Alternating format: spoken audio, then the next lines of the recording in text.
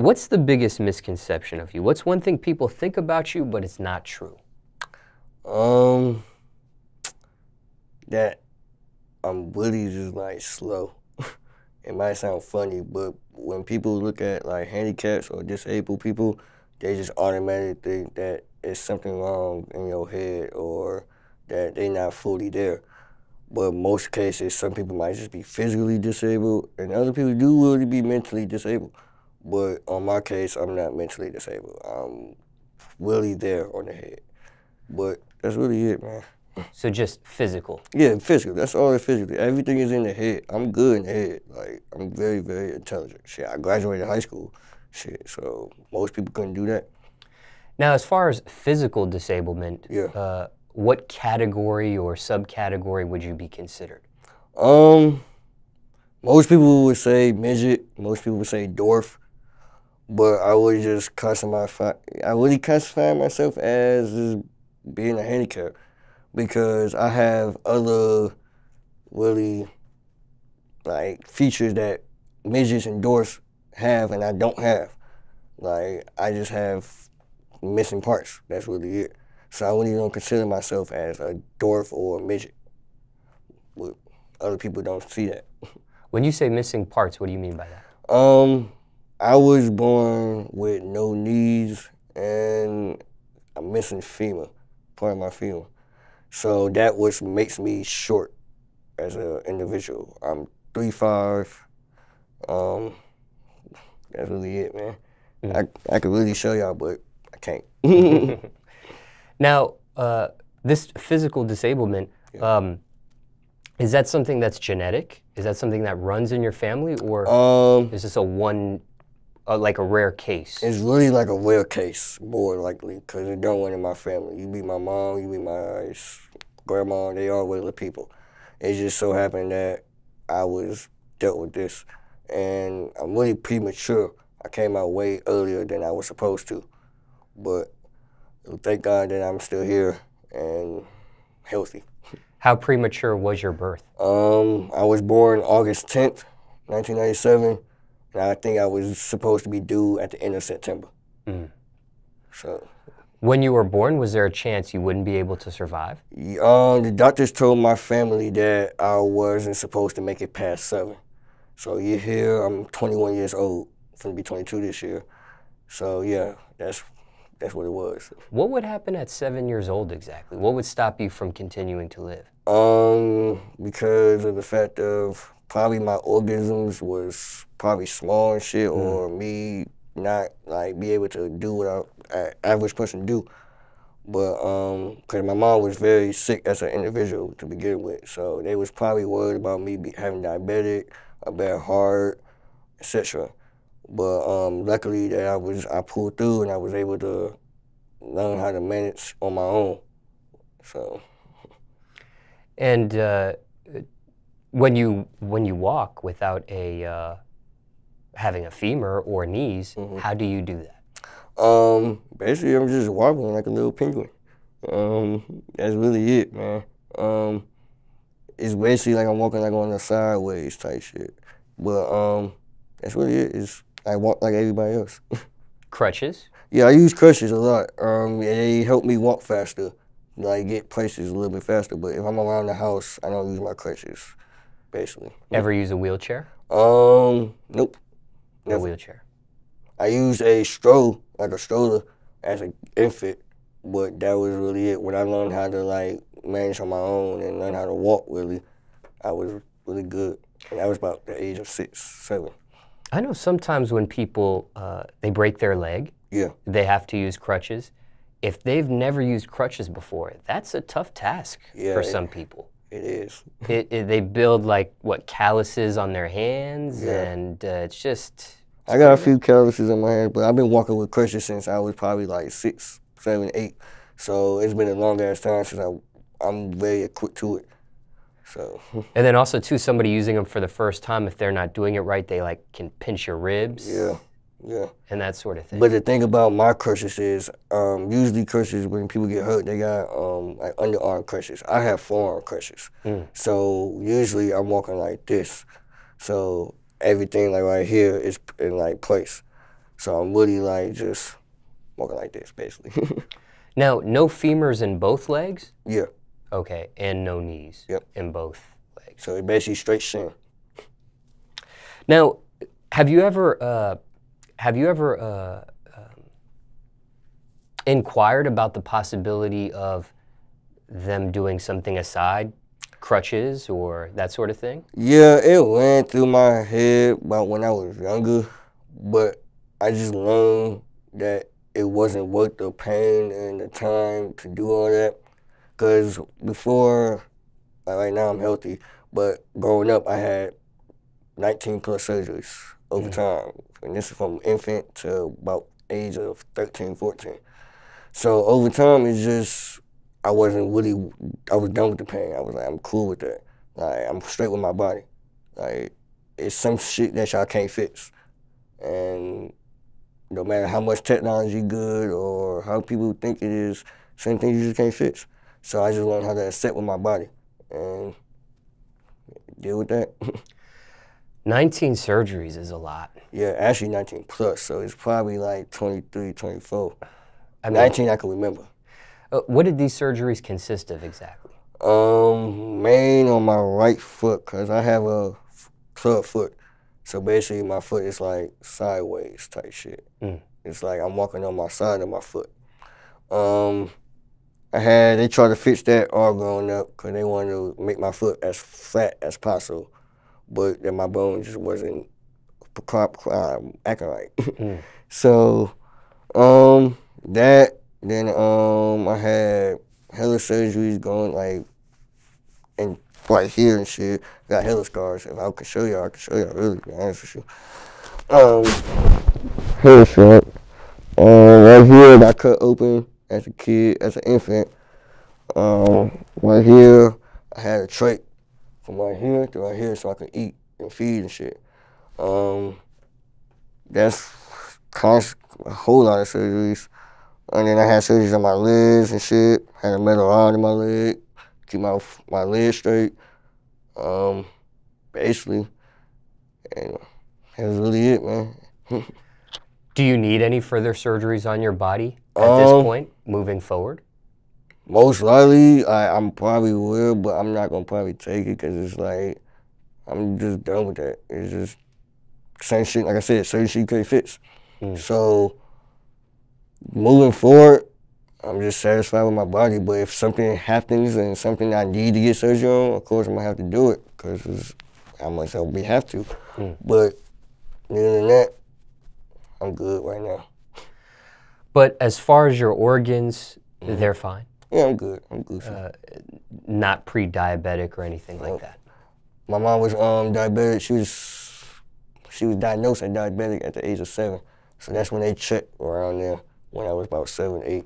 I see. But I pulled through. I'm Gucci. You also, in the beginning of this segment, you used the term, of course, dwarf, but you also used the word midget. Yeah. Today in society, American society, that's not a politically correct term. Yeah. They've tried to outdo that term. It's considered a negative term at this point. But that's what people still say. People will still say, oh, yeah, that's a midget, or yeah, that's a dwarf. So at the end of the day, it's like, I can't be mad at somebody saying that because it's what they know and that's what they grew up to know. So it's just, I have to accept that. But that's what most people might say I am if they never met me or never know my story. They'll be, oh yeah, he's a midget. Oh yeah, look, he's a dwarf. But you don't take offense to it? No, I don't take offense to it because it's like, they just don't know. They don't know who I am, they don't know my situation. So I can't really get mad at somebody that's just ignorant and just don't know any better.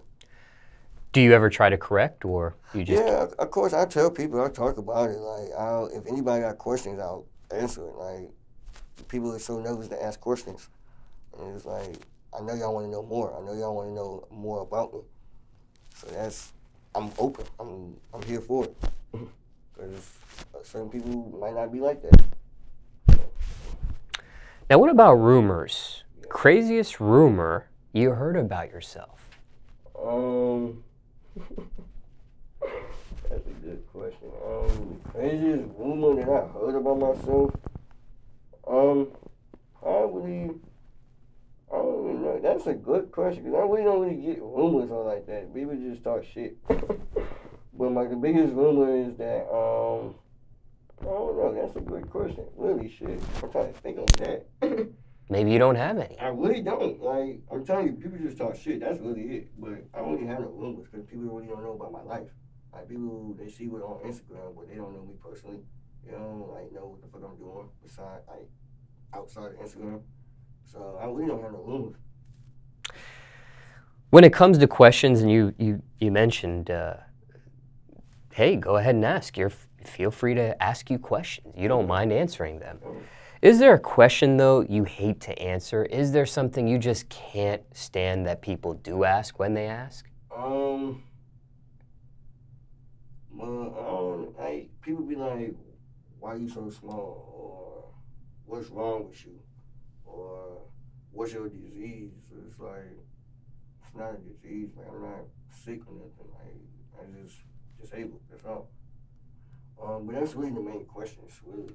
But then that, I just really just let roll off the head. There's nothing. I heard anything. I heard everything in the book, to be honest with you. So. Do you care what people think of you? Hell no. I'm Gucci, man. Trust me. I made it 21. I'm more confident than anybody that I know. So just trust me. I get a whole lot of negativity on a daily basis. But then none of that shit fazes me because at the end of the day, it's like they not living my shoes. They're not walking my feet. So, and at the end of the day, I know they'll fold if they was in my shoes. Like, people would never come out and do what I'm doing. Like, simple as that. Now, are you honest when you say that? Yeah, you don't care? I don't give a fuck. I'm telling you, bro. Have you always been like that? Or was there a time when you did care about other people's opinions of you? It was when I was younger because growing up, I was like, damn, why me? Why am I the reason why? Why am I set with this? Why do I have to be small? Why I can't grow and shit like that? But at the end of the day, it was like, I had to realize it is what it is. I can't, nothing's gonna get better. So at the time, it was, but then people that I had around me was like, bro, you good. You don't have to worry about what anybody got to say. Because at the end of the day, you true to yourself. If they was in your shoes, they wouldn't even last as long as you did. So I really don't care. I swear, man. Because it's like, I heard it all, bro. I heard it all.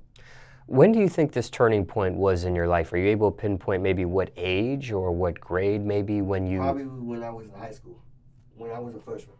Because all through middle school, I was that cool kid. Everybody realized who I was.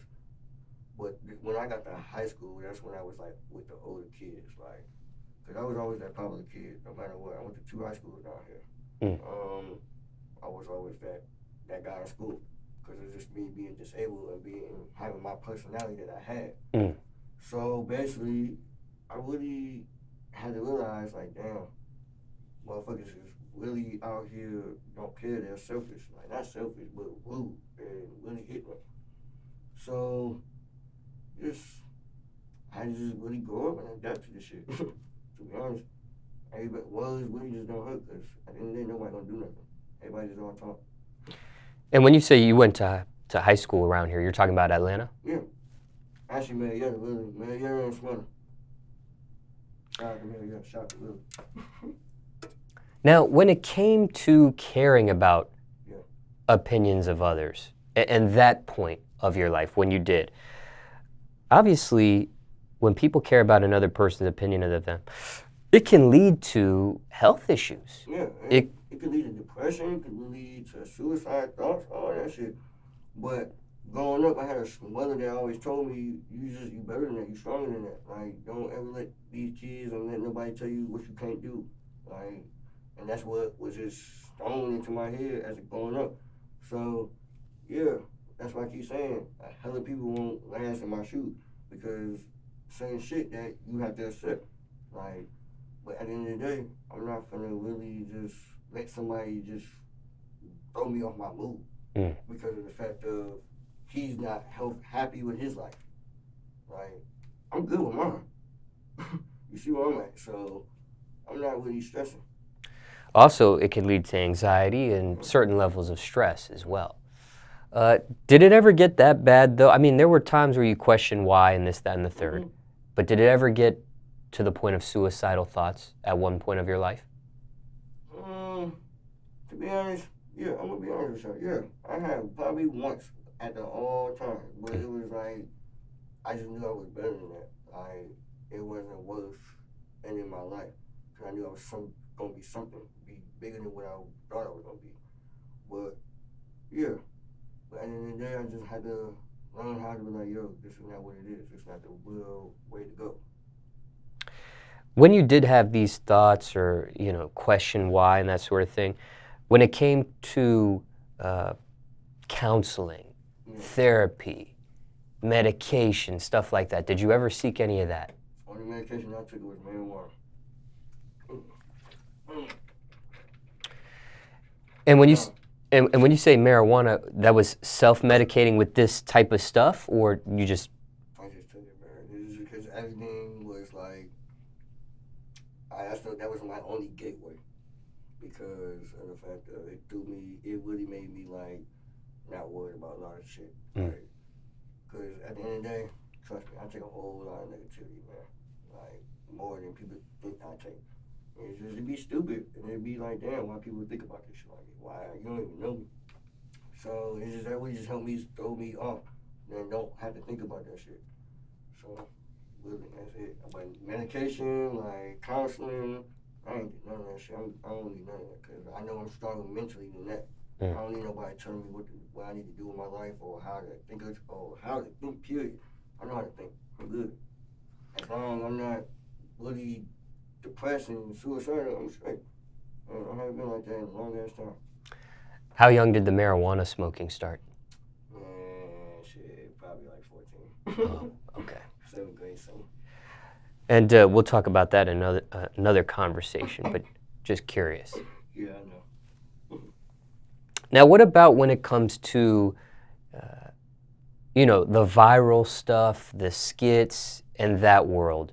Do you care about people's opinions of that, of your skits, of making people laugh, the comedy stuff, the entertaining stuff? Well, so far, man, I've been getting so much positivity with that because it's like everybody's like really inspired by me because they was like, oh, he got this confidence, he could do this, he could do that, and he not even let his disability really stop doing it.